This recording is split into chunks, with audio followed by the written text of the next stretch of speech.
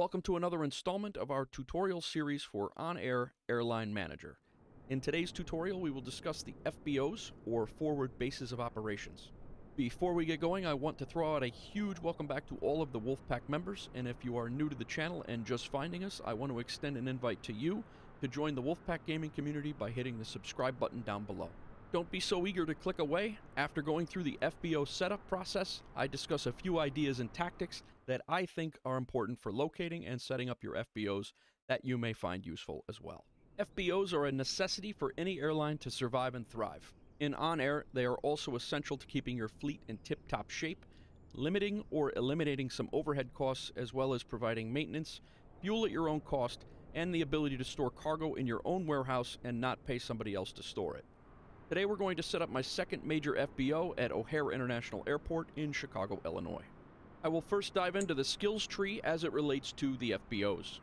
You first need to open up the option to even construct an FBO by adding a single point to the FBO's Agreement tab as you level up in the game. As you can see in my skills tree, I made this a priority as I wanted to make sure that I was getting fuel and maintenance at cost as soon as possible. The Workshop Agreement tab allows you to construct workshops at your FBO and hire mechanics to work on your own aircraft. There are two levels to this tab. The Fuel Cellar Agreement tab allows you to sell fuel to other players in the OnAir world. Before this tab is unlocked, the fuel you order at your own FBO is only for you. The Mechanics Training tab increases your mechanics' speed and efficiency by 5, 10, and 20% respectively, with each set of 2 skill points that you add to this tab. And finally, the Workshop Selling Service tab allows your mechanics to work on other players' aircraft at your FBO at a markup price, and you can make money. Every airport that you serve does not need an FBO. Airlines in real life use this rule as well.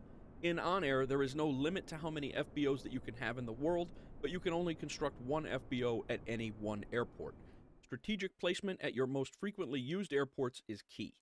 Each FBO incurs a weekly cost, and depending on the size, the expense can be quite substantial. So what do FBOs do for you? I'm going to click on the ORD icon and bring up the airport sheet for OHare International Airport in Chicago, Illinois. On the right is a list of all competing FBOs that are either in operation, under construction, or being upgraded. I've already decided that I'm going to create an FBO here as well, so I'm going to click the Create an FBO tab on the top right, and we will break down each category and what each of those do as we plan out this FBO. Our FBO name will be Wolfpack Airlines YouTube, which will be the same for any other FBO that I create. I'm going to keep it consistent. Right underneath the name, we will set the amount of cargo that we will likely store here in a cargo hangar, so we don't have to pay the airport to hold our cargo. I will discuss a good tactic for cargo hangars near the end of this video. Cargo hangars have a maximum of 500,000 pounds. Fuel tanks allow you to construct an appropriate-sized fuel tank for your own use or to sell to a player if you have that tab opened up in the skills tree. You can construct general aviation fuel or jet fuel tanks. Each tank is limited to 500,000 gallons, but as I understand it, you can have more than one tank of each to increase your capacity. I have not tested that feature yet. Over here, you can then set your fuel price to sell to other players, but we are not going to worry about that initially, as it will take a few days for our tanks to be constructed and then another day or so to have the initial fuel delivered. We'll come back to that later. Crew rooms are areas of the FBO that your non-based crew members can rest in.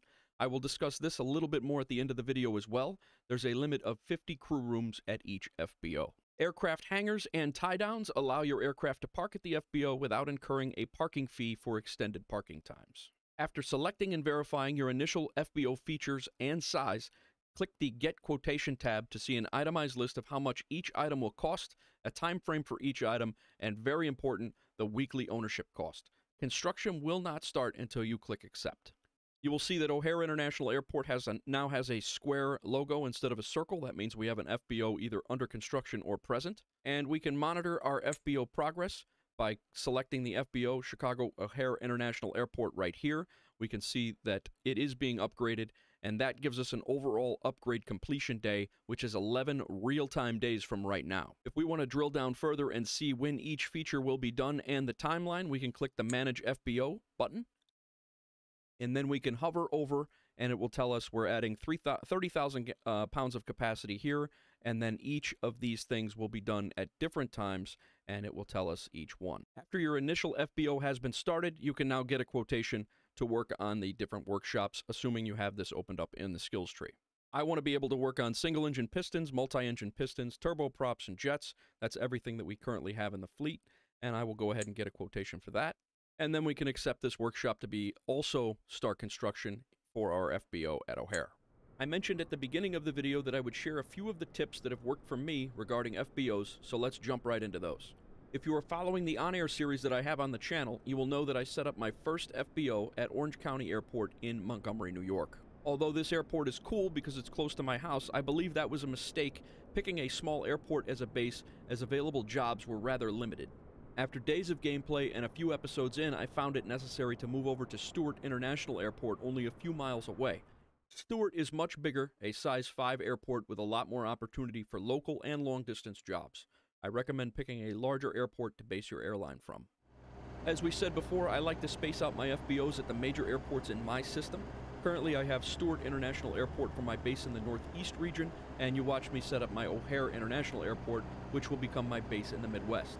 When my longer haul missions become less desirable, I send my larger aircraft with the larger cargo capacities to gather small jobs to bring back to the cargo hubs. Then I use my smaller aircraft like the Beechcraft 350s or the Cessna Grand Caravan or even the Embraer 145 to disperse these smaller jobs to smaller airports more efficiently. Those aircraft can land at smaller airports and the landing fees are less. Speaking of landing fees, your landing fees are reduced by 70% at any airport where your FBO is operating. Make sure you pre-plan and evaluate your FBO locations. As you saw before, it will take 11 real-time days for my Chicago FBO to be fully operational. The construction isn't instantaneous and it will take time.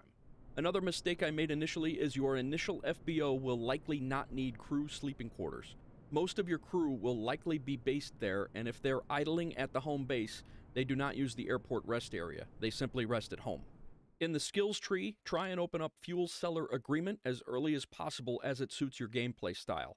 Monitor your FBO airport sheets for changes in competing airline fuel prices and adjust yours accordingly. Make sure also to monitor your available fuel so you can reorder or increase your capacity as needed.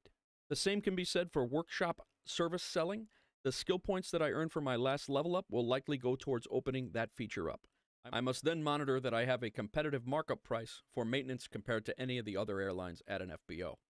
Along those same lines, I went for workshops agreement early in the game to limit my cost for maintenance. A lot of money is saved on having my own mechanics and workshops working on my own aircraft. If you enjoyed this tutorial or you learned something, please drop a like and consider hitting that subscribe button and setting your notifications to all. Check out the next video in this tutorial series popping up on your left, or if you'd like to catch my Microsoft Flight Simulator 2020 Career Mode series using OnAir, check out the playlist that is popping up on your bottom left. On your right, YouTube is showing you another video you may enjoy on this channel, and if you also enjoy survival and military games, consider subscribing to my second channel showing up right now. Click any one of those links or anything in the pinned comment or description down below, and we will see you over there.